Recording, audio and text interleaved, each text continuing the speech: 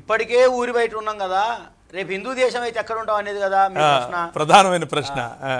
Number 1 నిన్ను లేకుండా చేస్తాడు, ఏది క్యాంపుల్లో పెట్టి లేపేయడం. నెంబర్ 2 నువ్వు ఉంటే ఇప్పుడున్న ఐఏఎస్ ఆఫీసర్ కొడుకు, ఇప్పుడున్న ఇంజనీర్ కొడుకు, ఇప్పుడున్న డాక్టర్ కొడుకు, ఇప్పుడున్న ఎవడెవడైతే సమాజంలో ఒక మెట్టుకి ఎదిగినటువంటి వాళ్ళు ఉన్నారో వాళ్ళందరూ తిరిగి బానిసలుగా మారిపోతారు. అంతే కదా మరి, పౌరసత్వం లేకపోతే ఉద్యోగం ఎలా వస్తుంది? కాబట్టి ఈ దేశంలో పూర్వమే ఏకమేవతు కార్య కర్మ సమాధిశత్ ప్రభు శుశ్రూష మనసూయ అంటాడు మన ధర్మంలో.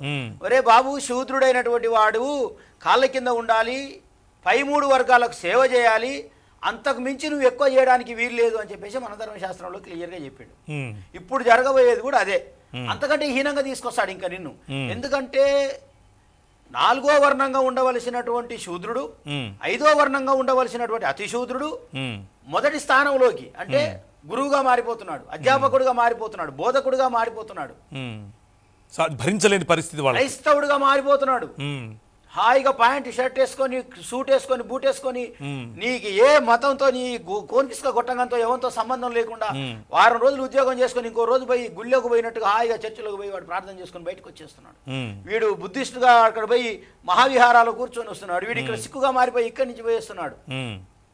బానిసలుగా ఉన్న ఈ ప్రజలకు ఈ స్థాయి రావడం వీళ్ళకి ఇష్టం లేదు. కాబట్టి మళ్ళా మీ స్థాయిని తీసుకొస్తున్నాడు వాడు. ఏం తీసుకొస్తాడు? మళ్ళా అక్కడికే వస్తాడు. ఏమంటాడు ఆయన అంటే లోకానాం విరుద్ధ్యార్థం ముఖవాహురుపాదత బ్రాహ్మణంచ క్షత్రియంచ వైశ్యంచ చ శూద్ర అంటాడు. అరే బాబు, మీరు అన్ని పదవుల్లోకి వెళ్ళారు, మీరు ఈ పదవుల్లోకి 50 ఏళ్లలో అంబేద్కర్ దయ వల్ల 50 ఏళ్లలో మీరు ఈ పదవుల్లో ఉంటే మా స్థానం ఏందో మాకు అర్థమైంది.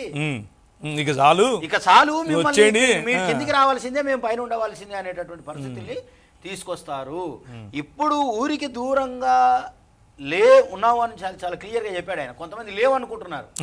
నేనేవేస్తున్న ప్రశ్న అంటే, ఒరే నువ్వు డాక్టరు అయినా ఊరు పెట్టే, నువ్వు సొంత ఊరికి పోతే ఎక్కడికి పోతావో చెప్పు. ఊరు పెట్టే పోతాడు. నిన్న ఒక పెళ్లి పోయినా నేను, పెళ్లి పోతే ఫలానా వాళ్ళు వీళ్ళు ఎక్కడుండొచ్చు అన్నా అని నా పక్కన కార్లో కూర్చున్నాను అంటారు. మీకు డౌట్ ఎందుకురా, వాడు ఎస్సీ పిల్లోడు కదా, ఖచ్చితంగా ఊరికి బయట ఉంటే పోనీ కారు ఊరు బయటకు పోనీ అని చెప్పాను నేను. అంతే కదా. అంటే కొత్తగా ప్రత్యేకంగా గుర్తుపట్టాల్సిన అవసరం లేదు. కానీ ఇప్పుడు మనం గమనించవలసిన ఒక చిన్న గ్యాప్ ఏంటంటే, ఇక్కడ ఉండవలసిన వాడు ఇక్కడ ఉన్నాడు.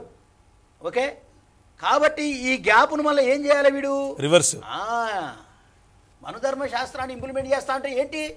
What is that meaning? మనధర్మ శాస్త్రాన్ని ఎట్లా చేస్తావు? సమాన ఏమంటాడంటే, ఇక శ్లోకాల్లోకి వద్దులే కానీ, ఎవడైతే సమాన సింహాసనాన్ని కోరుకుంటాడో అటువంటి వాని యొక్క పిరుదులు కోయాలి అన్న. అంటే నిన్ను కోసేయాలి, నీ మర్మావయవాలు కోసేయాల్సిన వాడివి నువ్వు అధిక స్థానంలో కూర్చున్నావు. పాడ్వీవాకుడు కావాలని శూద్రం పాడ్వీవాకం వివర్జితం. ఎవడైతే ఒకవేళ శూద్రుడు జడ్జిగా అవుతాడో వాడిని పని కట్టుకొని తీసి పక్కన పడేయాలన్న. ఇంతటి భయంకరమైన మనుధర్మ శాస్త్రాన్ని అమలు చేయాలంటే నీకు సిఏఏ తీసుకురావాలి, ఎన్ఆర్సీ తీసుకురావాలి, ఎన్పిఆర్ తీసుకురావాలి, నేను భయభ్రాంతులకు గురి చేయాలి, ఇళ్లను దగలబెట్టాలి, గుళ్ళను దూసేయాలి, చర్చిలను పగలగొట్టాలి. అప్పుడు కదా నువ్వు కిందికి వస్తావు. జరగబోయే కుట్రను గమనించాలి. అదే చెప్పబోతున్నాడు సెకండ్ పాయింట్.